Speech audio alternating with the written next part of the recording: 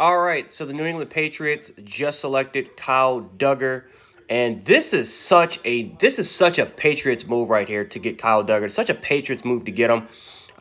You're talking about a very physical and just an athletic specimen of a safety. The guy's around a 6'2", he's around 210 pounds. I think he's a little bigger than that. Long, rangy safety that can play nickel corner. He's more of an in-the-box type of safety, but, man, he has a crap ton of upside, a crap ton of potential. Blew up the combine.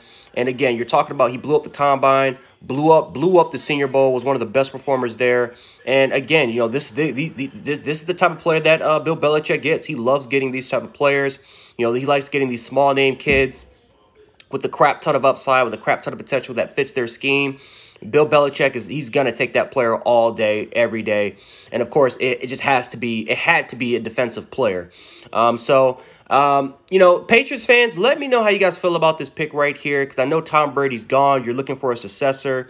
Obviously, there's still some there's still some okay quarterback prospects like Jacob Eason and Jake Fromm out there available. Do you guys feel like you should have went in that direction to find the successor, or do you feel like Kyle Duggar is the right move? You guys are just gonna trust Bill Belichick with this move here and believe in Kyle Duggar and believe that he could become the player that could live up to the upside that Bill Belichick believes this kid has. Because, man, I mean, he does. He has a crap ton of upside.